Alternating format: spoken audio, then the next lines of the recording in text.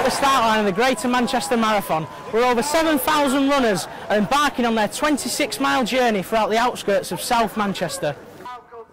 Since the London Olympics, it was the first major sporting event to take place in Manchester, and although it was a year ago, the spirit shown by communities during the Olympics was still evident throughout Sunday's marathon.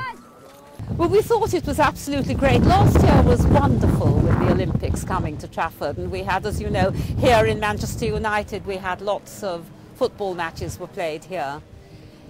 I think it's a good thing all round. It's just an opportunity not to be missed. Former long-distance running world record holder Dr. Ron Hill started the marathon off, and is already looking ahead to next year's race.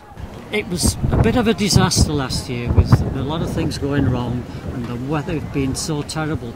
Only just over 200 people actually dropped out last year.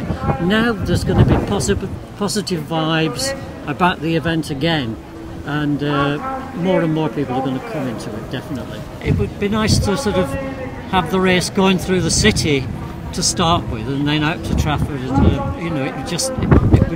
Manchester needs and has got a big city marathon, except that we just start on the outskirts. The race was eventually won by Dave Norman in a time just over 2 hours and 22 minutes. Race director Simon Hill expressed his delight in the support from the communities of Trafford.